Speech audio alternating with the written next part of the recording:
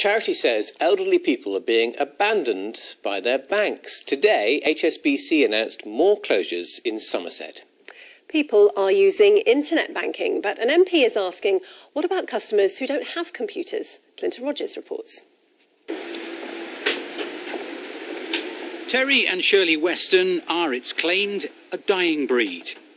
In a computer age, they still want to do their banking face-to-face. But today, they learned their branch in Shepton Mallet is closing. So will they now be using a computer? What's that? I ain't got one, mate. Can't do nothing on computer or nothing like that. Not online or nothing like that either. Only line we got is a clothesline. HSBC is closing this branch and another in Burnham-on-Sea because they say customer numbers are falling, 31% down here.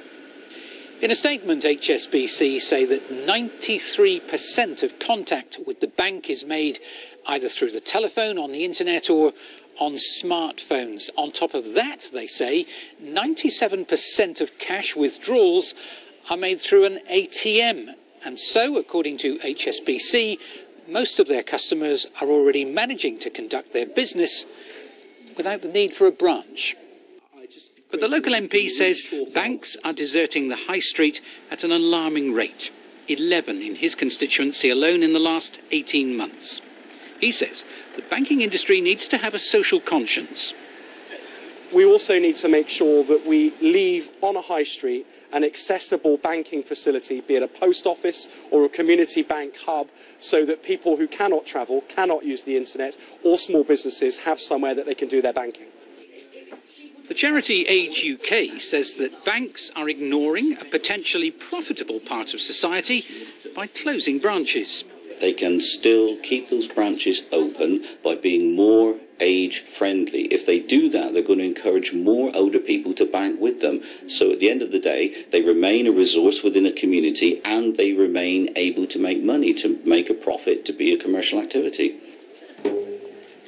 In Glastonbury, they fought a very public campaign to save their banks, but to no avail. Now the town has none. And the fear is many other communities may now go the same way. Clinton Rogers, BBC Points West, Shepton Mallet. And you've been joining in our discussion on the health of our high street banks on Facebook. Julie Skilton-Cunliffe told us she now has to go to Stroud or Gloucester from Frampton-on-Severn, around 8 miles in both cases, to pay a check-in. Annette Corner says Yeovil lost its small branch of Barclays on the Links estate, which was so useful for her elderly father.